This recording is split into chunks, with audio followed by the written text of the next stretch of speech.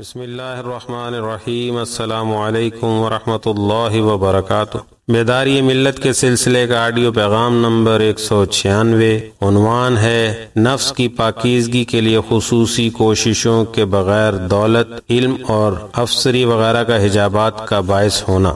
بندے کو زندگی کے ہر موڑ پر اس بات کا مشاہدہ ہوتا رہتا ہے کہ تزکیہ کے لیے خصوصی کوششوں کے بغیر کثرت دولت، کثرت علم، حکمرانی، افسری اور غیر معمولی ذہانت فرد کے لیے شدید حجابات کا باعث بن جاتی ہے۔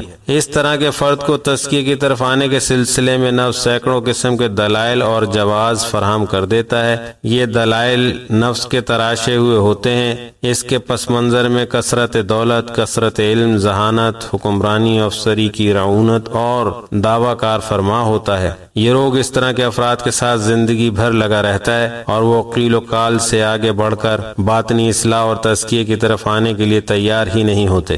حقیقی اصلاح نفس کے حوالے سے ہونے والی ہر بات کے جواب کے لیے ان کے پاس ذہن میں پہلے سے دلائل و جواز موجود ہوتے ہیں کہ ہمیں اس کی ضرورت لاحق نہیں۔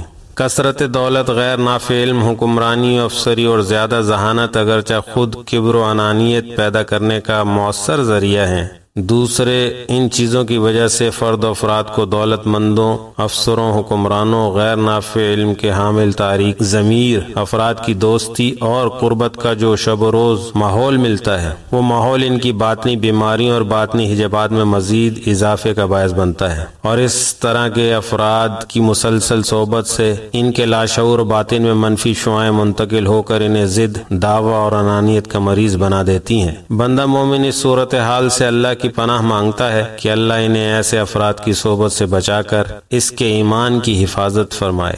بہت شکریہ، والسلام علیکم ورحمۃ اللہ وبرکاتہ۔